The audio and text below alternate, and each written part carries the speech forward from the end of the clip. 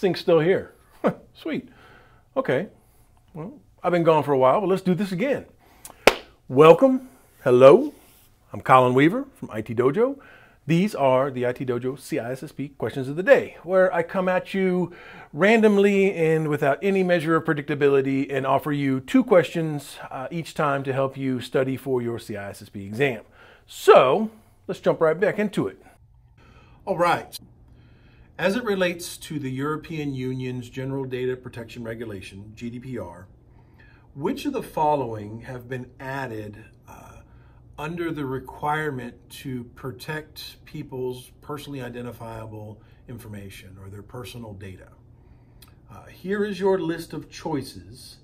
I'm looking for 2 from the list that have been added or expanded upon, added and or expanded upon, compared to what the old EU Privacy Directive actually had within it.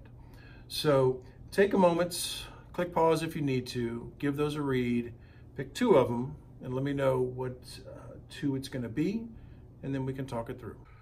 All right, first choice, your physical or physiological characteristics. No, that is part of GDPR. It was also part of the EU Privacy Directive, so that is nothing new. Second option on the list is something about you genetically, something in your DNA. Also, no, that has always existed in the EU Privacy Directive and is also included in personal data for the GDPR. So again, that's not anything new either.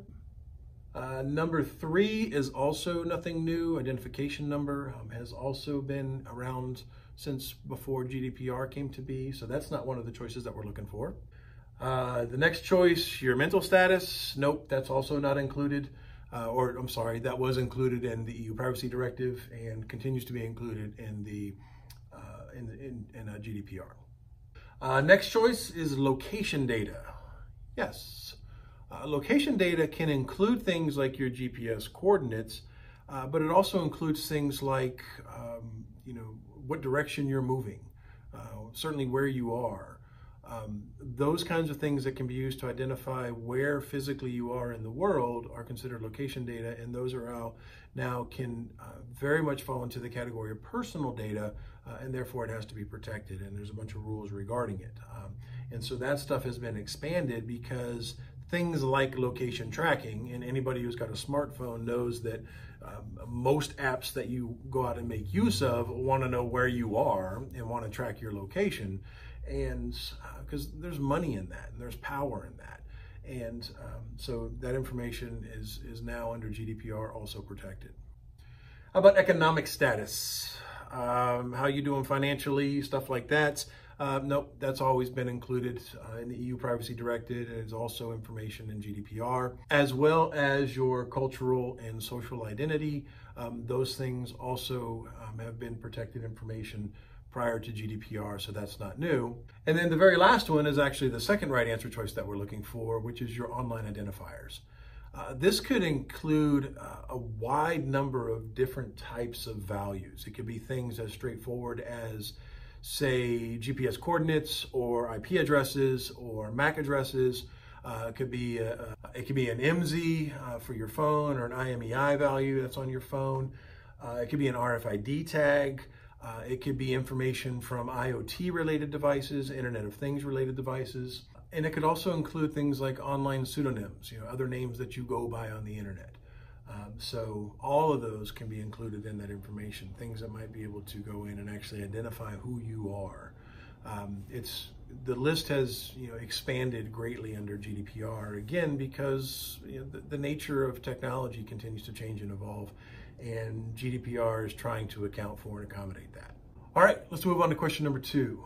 Question number 2 is, which of the following is a new requirement under the European Union's General Data Protection Regulation, or GDPR? So here is your list of things from which to pick. I want you to just pick one of them. One of them is new. Which one is it? Click pause, give them a read. When you're ready, click play. We'll walk it through. I'll cut to the chase on this one. All of these existed prior to GDPR. They persist in GDPR, except the right to be forgotten is new under GDPR. This is very easily evidenced by, I suspect you've seen, the ability to now go in and actually have your account deleted on certain websites. Not the least of which is a website like Facebook. If you go back in time to pre-GDPR days and you decided that you were done with this whole Facebook thing, when you went in to try and delete your account, what you would have discovered is that you could only deactivate your account. Facebook would not let you delete your account. You could just go in and say, I want to deactivate it, I want to use it.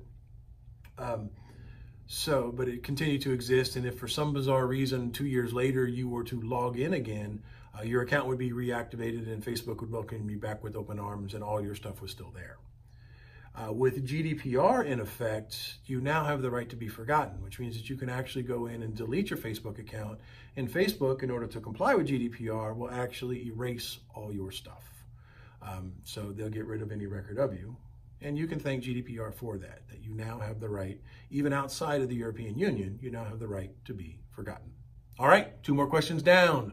Appreciate you being here. Hope you enjoyed the questions. Click like if you did, subscribe if you're new, all that good stuff. And again, if you like my shirt, you'll find a link down below where you can pick up one for yourself.